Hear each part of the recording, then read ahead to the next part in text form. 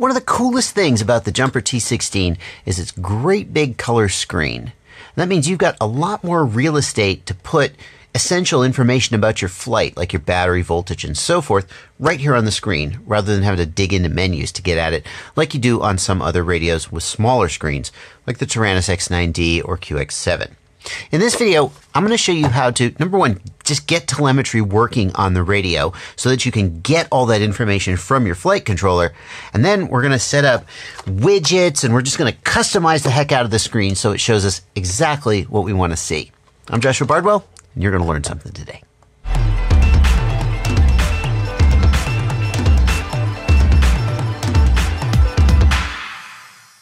The screen on the T16 is really customizable, and there's a whole bunch of stuff you can do with this screen, even if telemetry is not working on your quadcopter. But the real power of what I'm going to show you in this video is unlocked when your quadcopter is sending telemetry back to the radio. And what is telemetry? The flight controller knows a whole bunch of information about what's going on in the quadcopter. It knows the battery voltage. It might know the number of amps and milliamp hours being pulled and a whole bunch of the GPS coordinates. Flight controller has all this information about the quadcopter, and it can send that information back to the controller via telemetry. That's what telemetry is.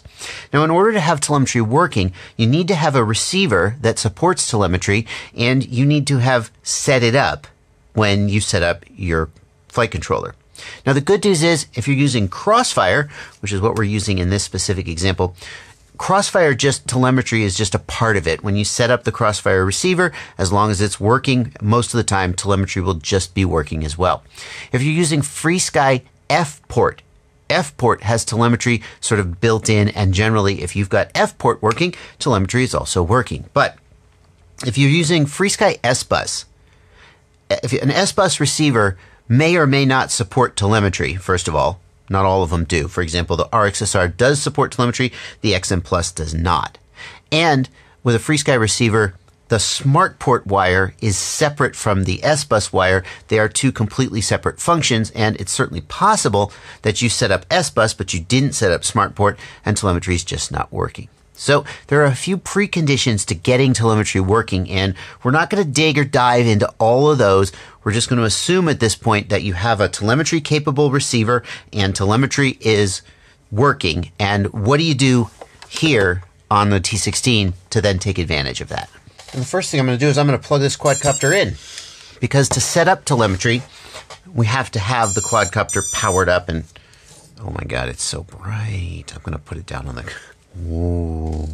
I'm going to put it down on the floor so it's not shining in my face. And what I'm about to show you, you only need to do once, but you do need to do it. Here in the radio, I'm going to hold down the model key and I'm going to page to the telemetry screen. Oh, and if you accidentally go too far, you can actually hold down the page key to go back one screen. A lot of people don't know that. And right now, we don't see anything here. But if I go down to Discover New Sensors and click the wheel once, a whole bunch of new sensors will come in. And this is the telemetry data that the flight controller is sending back to the transmitter. So now we've discovered the sensors that the flight controller is making available to us, and we're going to go ahead down and highlight Stop Discovery, and we'll stop discovery. The sensors that you see in this list will vary depending on which receiver and flight controller you have. So for example, what you see here is what you'll see with Betaflight on a Crossfire system. If you have FrSky, for example, the RXBT sensor, you can see here the value is 14.6 volts. That's obviously my battery voltage. On a FrSky system, that sensor is called VFAS, VFAS. I don't know why they call it that. So there are going to be some small differences depending on what system you're using, but overall, the stuff you see should be pretty much the same. Like here, for example, RQLY and TQLY, RSSS, 2RSS, these are Crossfire specific sensors. There's going to be a little bit of variation, but overall, you should see a bunch of sensors come in. If you discover sensors and you only see like one or two sensors come in, probably what it means is that your receiver is sending telemetry, but your flight controller is not hooked up to the receiver.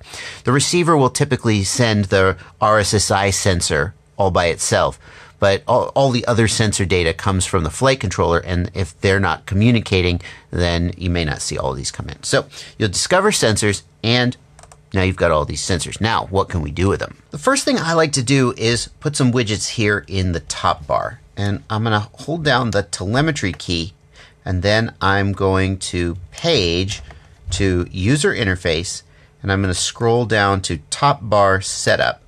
And I can put 1, 2, 3, 4 values here. And here I want to select the value widget, which can then hold a telemetry value conveniently right here at the top of the screen. So I'm going to highlight one of the positions. I'm going to click the wheel, and I'm going to roll the wheel to value. I'm going to click again, and I'm going to choose the source.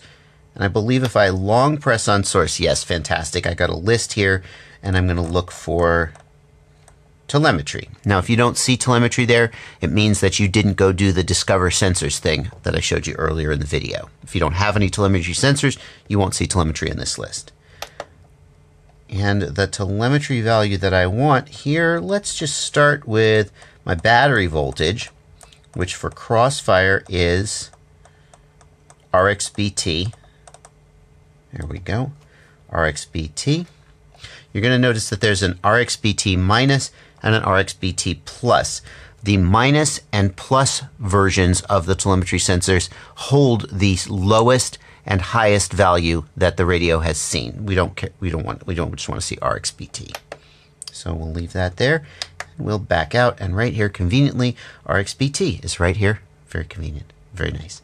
And how about we put milliamp hours, which I believe Crossfire stores as kappa, capacity.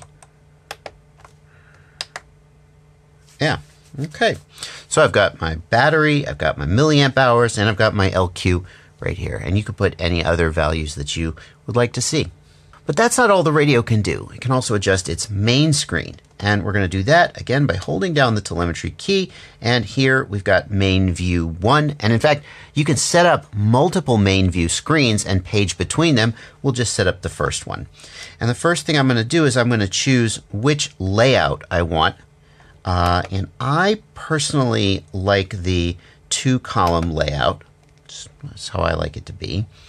You can do multiple different layouts. And I'm going to do setup widgets, and here I can put a different widget in each of these positions. And so, for example, what I like to see here is the outputs, the stick positions. Outputs, good.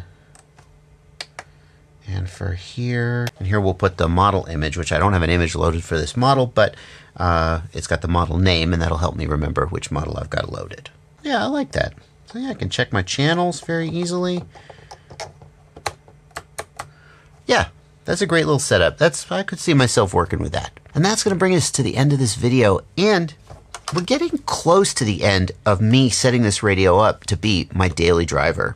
I've got a playlist linked in the video description where I go through all the steps from unboxing the radio to something you need to do when you first get the radio that a lot of people overlook, and then all of the steps of setting the radio up, creating the models, binding, everything I've gone through to get to this state that we're in right now.